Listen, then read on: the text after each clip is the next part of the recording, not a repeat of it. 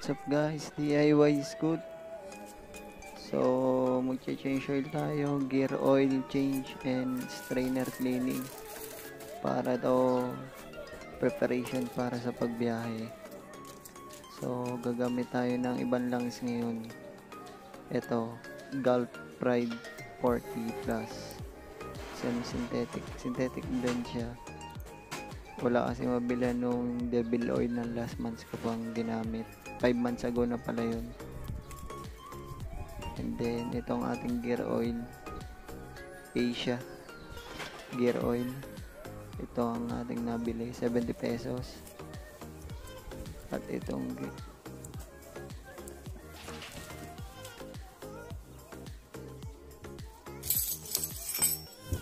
so, itong tanggalin na natin. Start na tayo. Tanggalin natin yung dipstick dun sa kabila.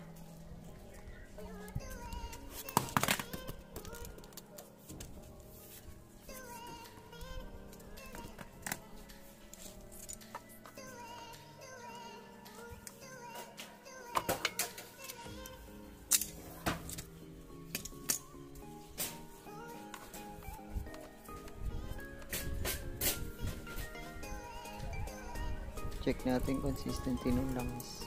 Medyo maganda pa siya. Hindi ko naman kasi ito nagamit ng ilang months. Yan yung ating JBT. Hindi pa siya sunog.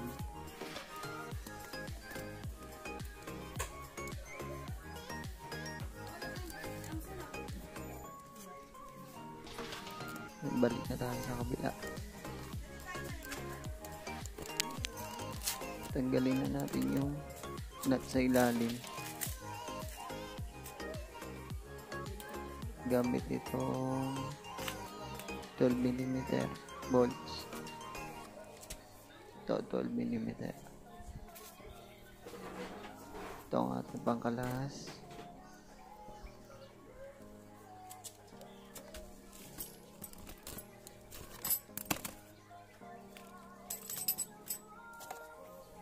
Tapos ito yung ating pansala.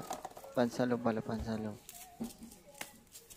So, kalas na tayo.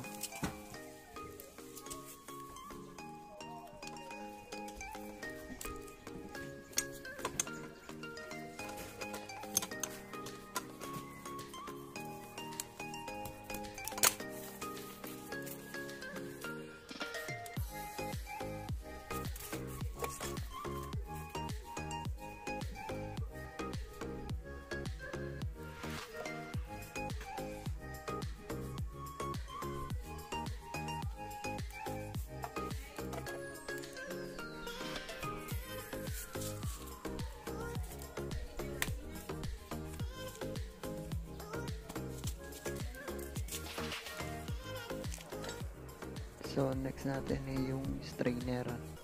Kasi nakatulo na yung lungs natin doon. Hindi na siya tatapon sa gilid.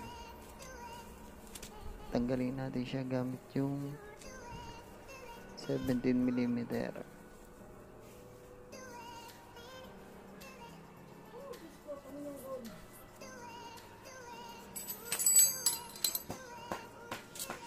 Ito, 17mm.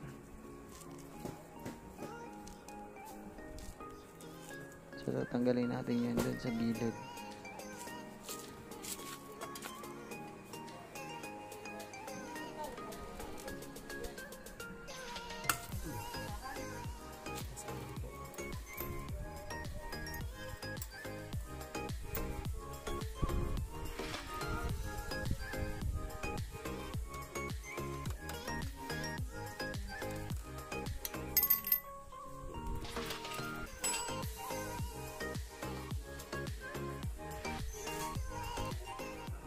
So, ito na yung ating strainer.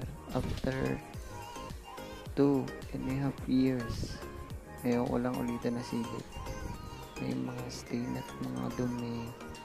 So, lilinisin natin yan.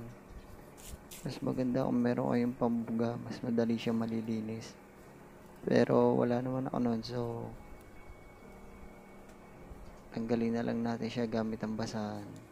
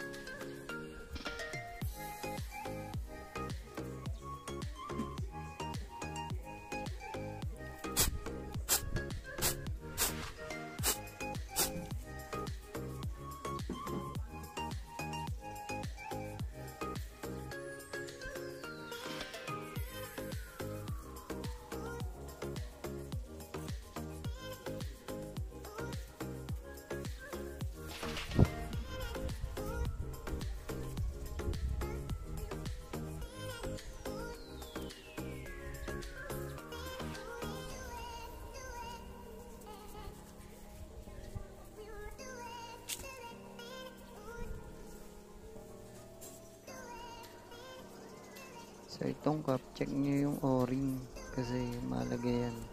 Itong o-ring na to, possible na mag-cause yan ng leak.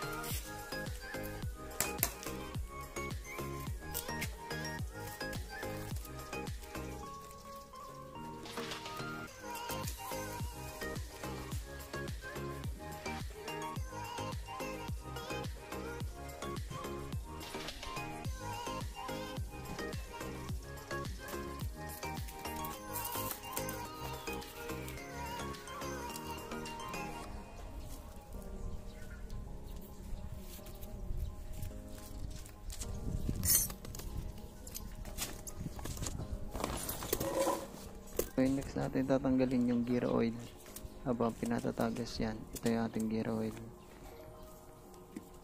So gagamit tayo ng 10mm dun sa ilalim na yun.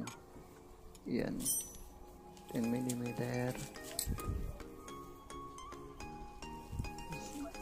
So bago natin tanggalin yan, tanggalin muna natin yung takip sa ibabaw para sumingaw yung hangin.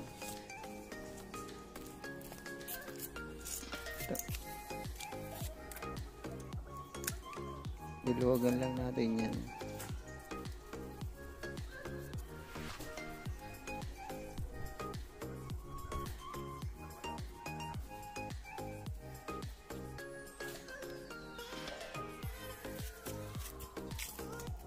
So pwede na ulit natin tanggalin.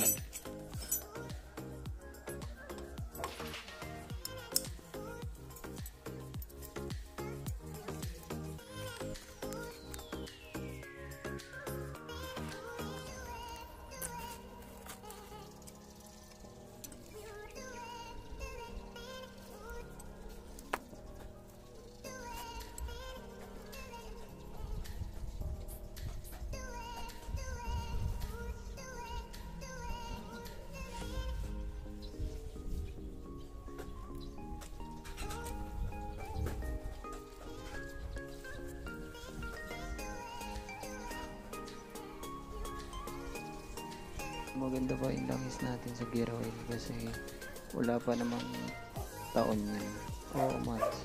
Tsaka bira ko din nagamit yan motor. So papunta na din natin siya.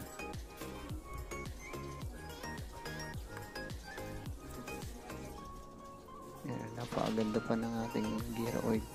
Pag pangit yan, dapat kulay puti na yan. Doon makikita ko luma na yung gear oil. Pag naging kulay gatas yan.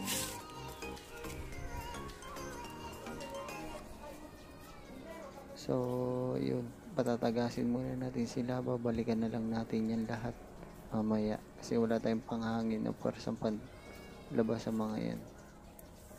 Gamitin lang isa 800 ml, sakto yan. A few moments later. So yun, nakapagpatagas na tayo ng langis. Babalik na natin sila lahat at sasalinan ng bago. So unahin natin yung gear oil, balik na natin yung tornilyo.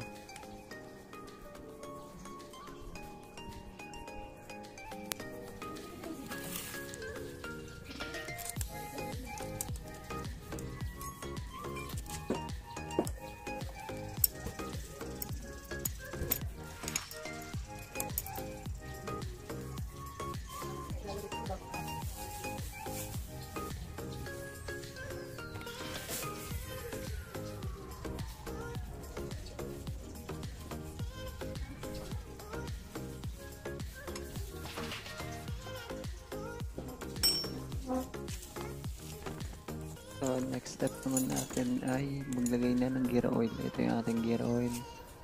Sasalina na natin siya sa ibabaw.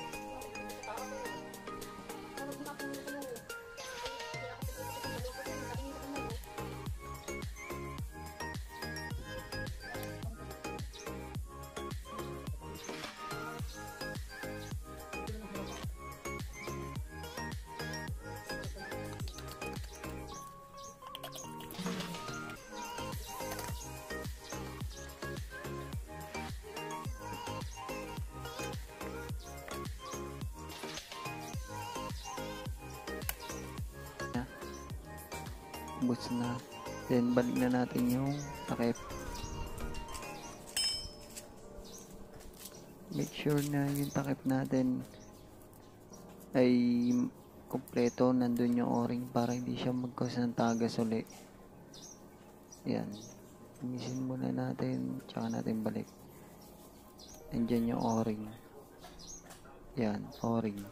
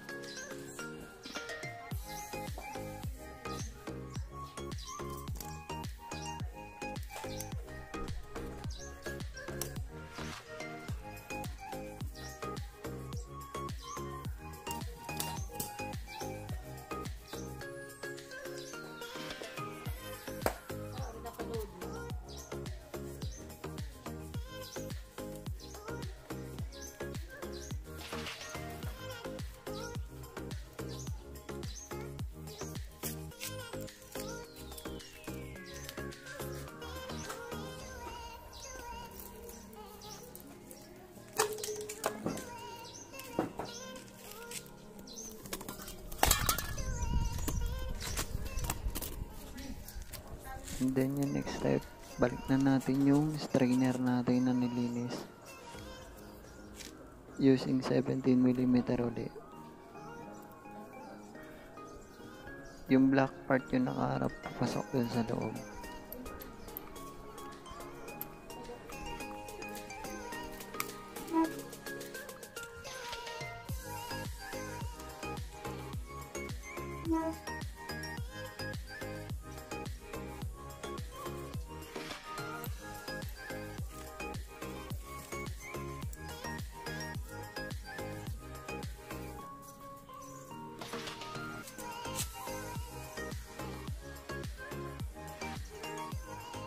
Yan, okay na. And then, alisin na natin tong lang sa pinatagas para maibalik na natin yung tornilyo sa ilalim.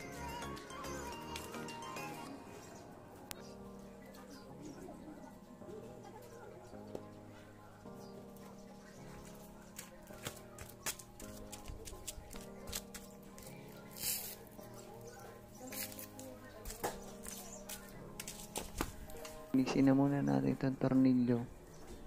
And then, tsaka natin siya ibalik ng maayos.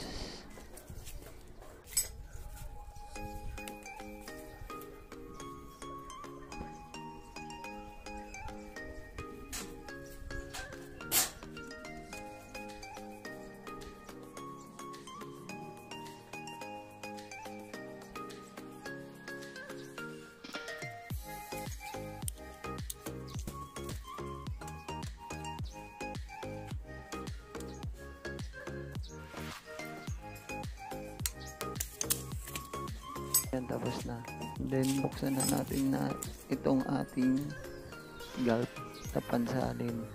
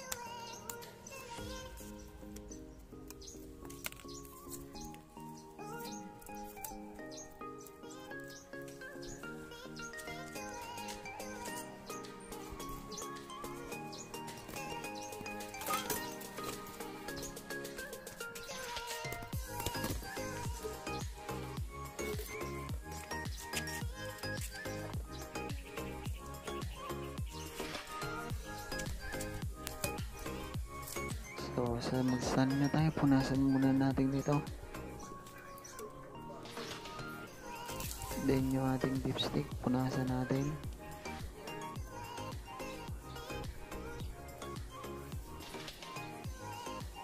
para makasigurado tayo mamaya.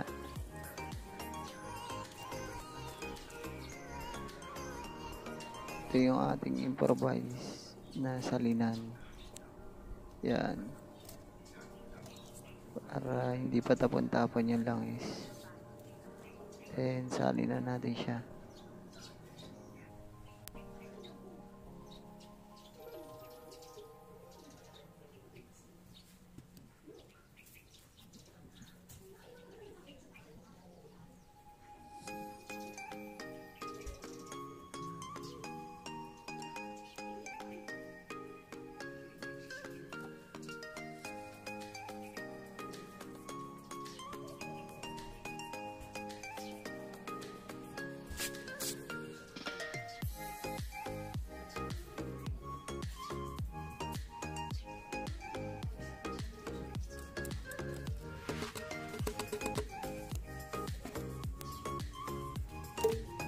So, tapos na tayo magsalin. Ito yung ating dipstick. Diyan natin malalaman dapat hanggang dun yung langis sa may guhit na yun. Then, check natin kung sakto nga. Higpitan natin, tapos luluwagan ulit natin.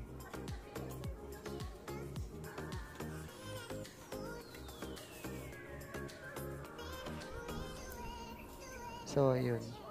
Sakto. Andun po sa may guhit na yun. So, okay na. Testingin na lang natin siya.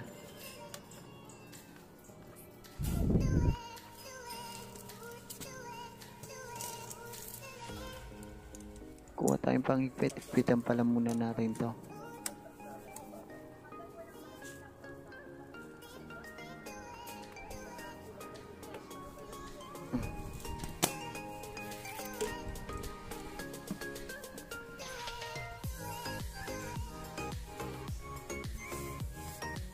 So, ito na. Testingin na natin to ha. Okay.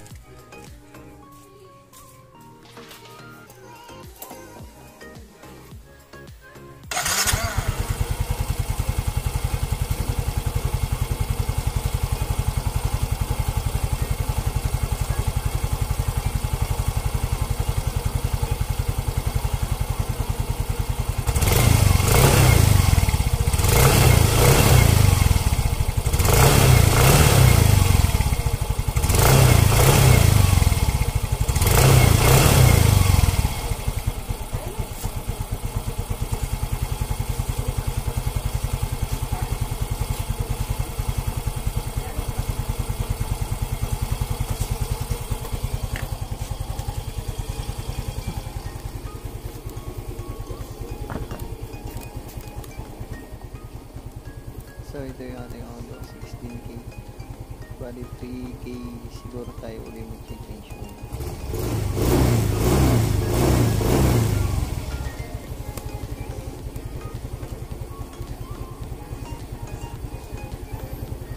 So yun guys, maraming salamat sa panonood. No, ipatuloy kayong sumuporta sa channel. Please like and subscribe and click the bell icon para updated kayo sa mga videos ko.